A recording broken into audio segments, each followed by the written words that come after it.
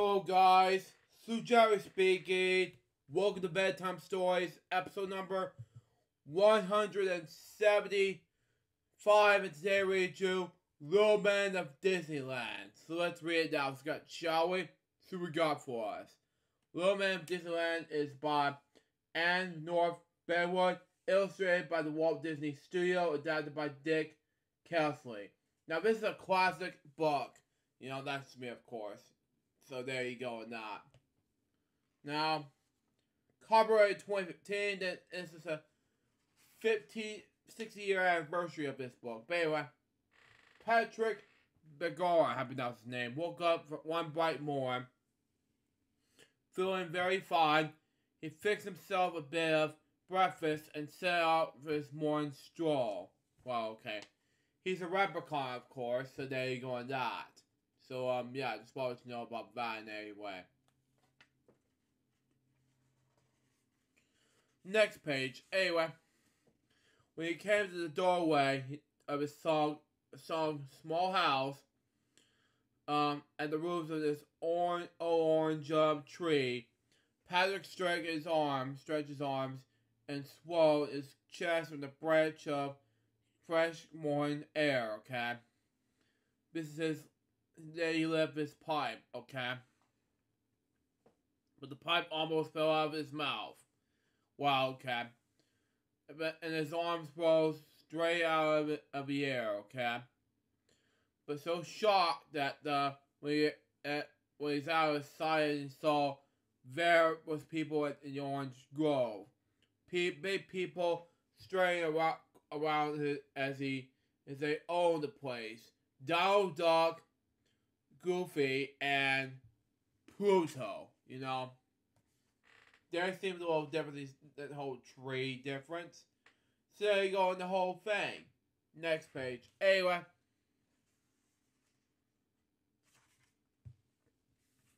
Well, Patrick Begara was not the last of the little people left in all the movie land for nothing. He had courage with the people, Patrick Begara. So he stepped right into those big people to find out what this is all about. At first, they wouldn't even look at him. But Patrick would take care of it, okay? Take care of that, excuse me. He stamped down hard right, okay? On the foot of one, okay? Ow, cried Donald Duck. I've been stung by most of the bees around here. He looked down at them. Then, what's this? He cried. Who's in it? Where are you? Who in the world are you? Wow. And I don't know what happened to Donald at this point, you know? It's a leprechaun, of course. Leave the leprechaun difference with no orange. So that's me, of course. Next page. Anyway. Is that Mickey? Okay. Who are you yourself in the proper question? Said Patrick Begara right back. Excuse me. This is my home, after all. Has been these many years. And what, may I ask, are you doing here? Acting as you own this place without so much by leave from Patrick Begara, which is me. Who are we? Cried Donald Duck. Don't you go to the movies? Don't you watch TV? Don't you read books or newspapers? Don't you know Goofy or Pluto? Don't you know Donald Duck? Wow. No, said Patrick. And he just blew smoke right out of Donald's face. Wow. Very harsh right there, Patrick. You gotta do something about this. Next page. Anyway. My name is Mickey Mouse, sir, said one of the other big people, zooming down to holding his hand, okay? Excuse me. Anyway, so this is your home here, Mr. Begara.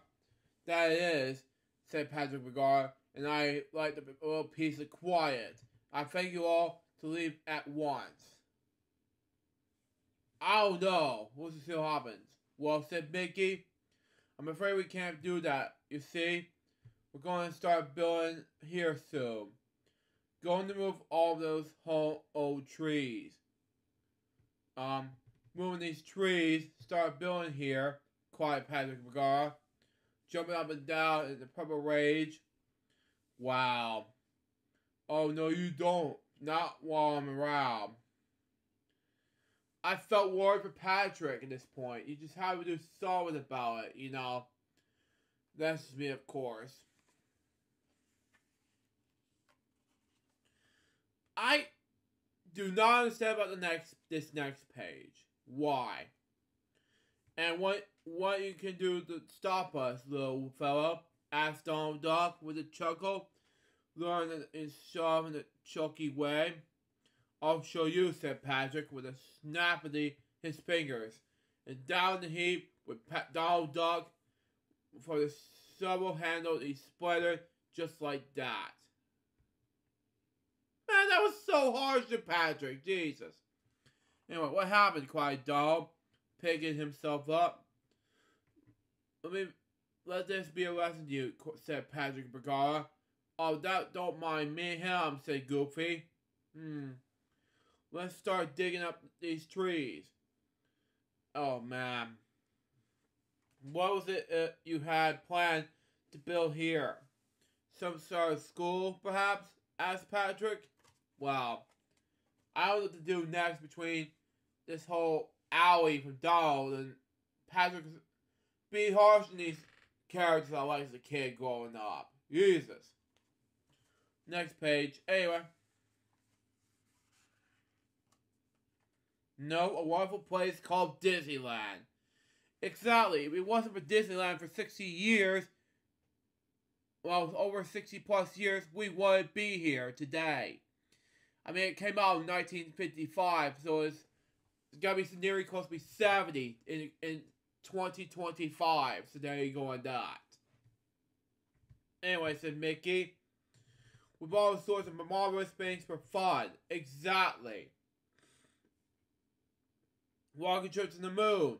For one, in a wonderful Wild West stagecoach ride, a magic pirate ship that can really fly, and a trip to the mind of the 7 dwarves. Exactly. You know? You just have to soften, you know? Rocket trip, flying pirate ship, you must be out of your head, my boy, said Patrick Vergara. There's no such things. First of all, there is such things nowadays. Secondly, you have to figure your head in grammar-wise, Leprechaun. You just have to do something, you know? Come on and see.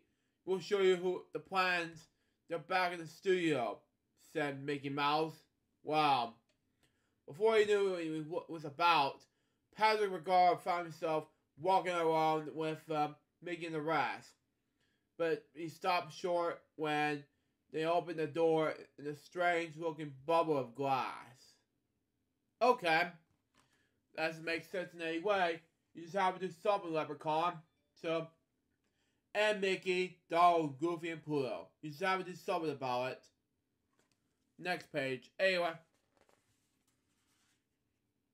Oh, no, you don't, he cried in alarm. I'm not going there. What is it anyway? It's a helicopter, a kind of airplane. Exactly.